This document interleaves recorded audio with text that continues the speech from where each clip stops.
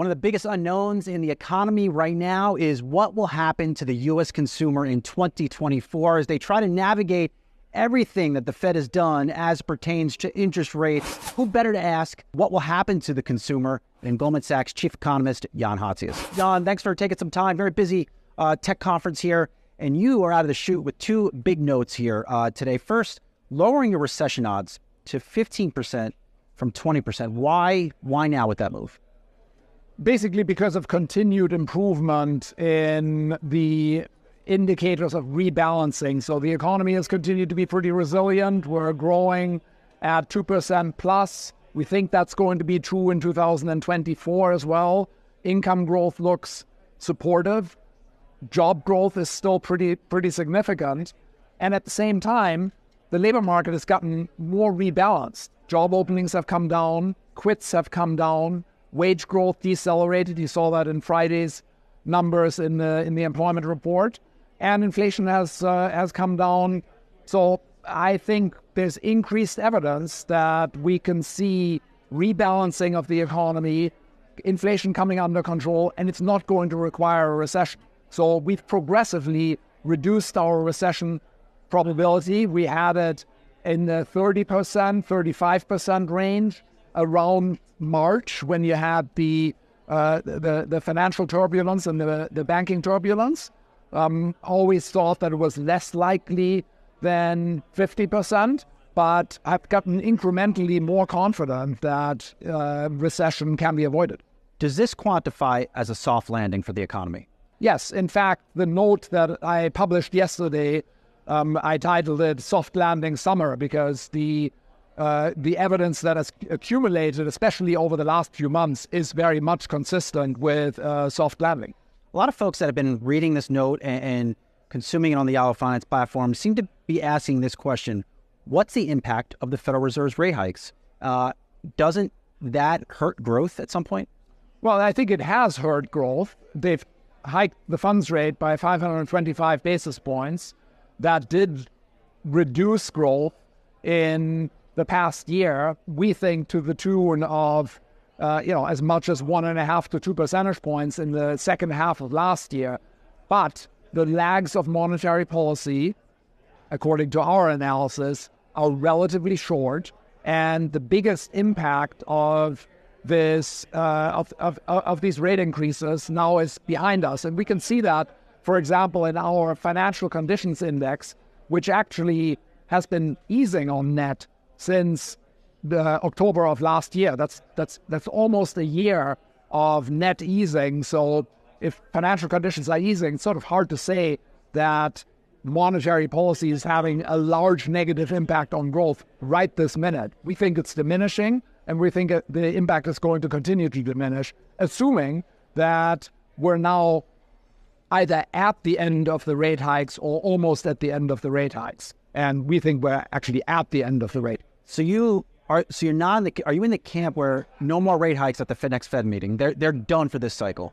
Next Fed meeting in a couple of weeks, highly unlikely that they hike. I think that's already been pretty clearly signaled. Beyond that, I think it's possible that you get another hike, but it's not our expectation. Would a part of that hike be a function of we're now seeing oil prices back to $90 a barrel? We're seeing food prices, as a result, pick back up in many places. How concerned are you about this disinflationary narrative becoming inflationary again next year?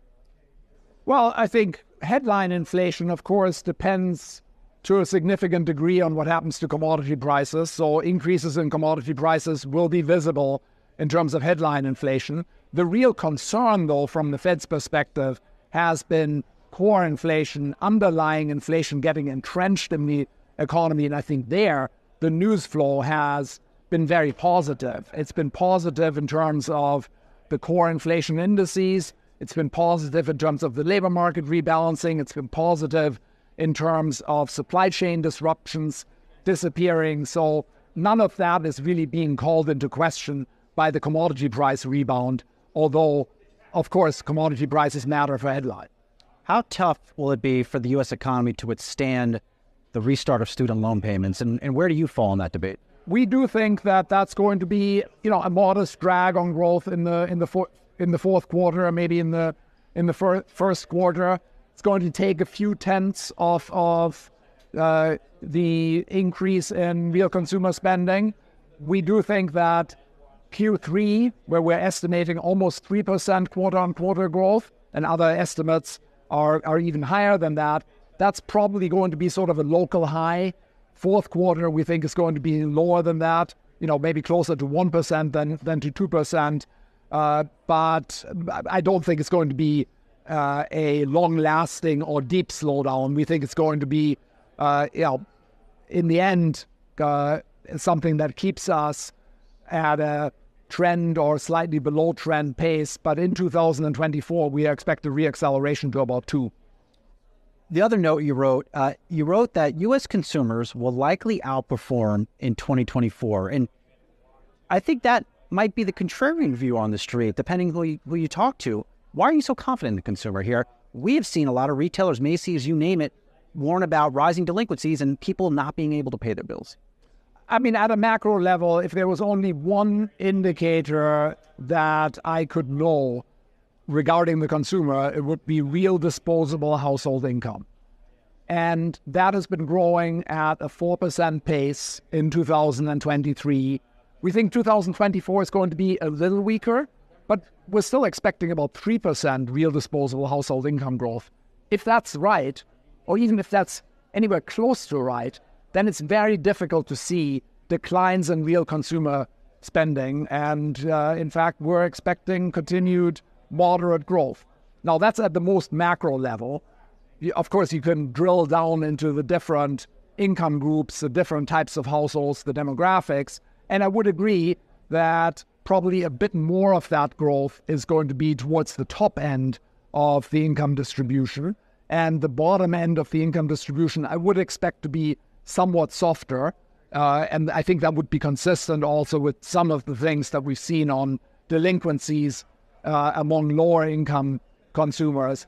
That said, we're still expecting income to grow for low-end consumers. We expect real wages to grow, and we don't think that there will be a large deterioration. But incrementally, it's probably going to be a little bit softer than in the macro numbers. Within your outlook for next year, in terms of monthly job creation, are we still over 100,000 jobs created each month? And where do you see the unemployment rate going?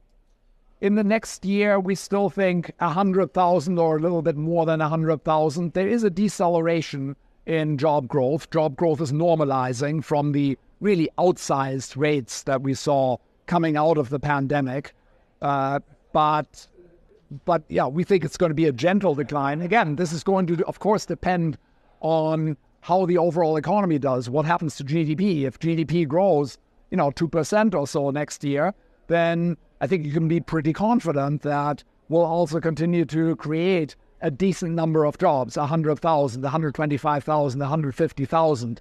And I think there are good reasons, including the income point I just made, to expect that growth is still reasonable. In terms of unemployment rate, we're expecting more of the same, meaning about 3.5%. We're at 3.6% for the end of next year. We saw a 0.3 percentage point increase in the unemployment rate in August in Friday's employment report. However, that was entirely driven by an increase in labor supply, so it's not a concern.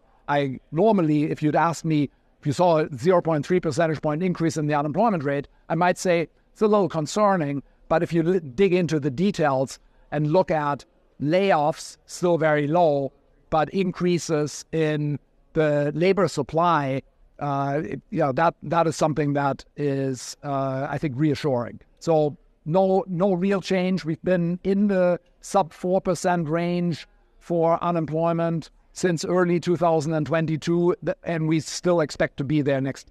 Jan Hatzius, Chief Economist at Goldman Sachs, always great to get some time at this conference, and always a pleasure to read your team's research. Some of the best in the game. Thank you so much. Wonderful to be here.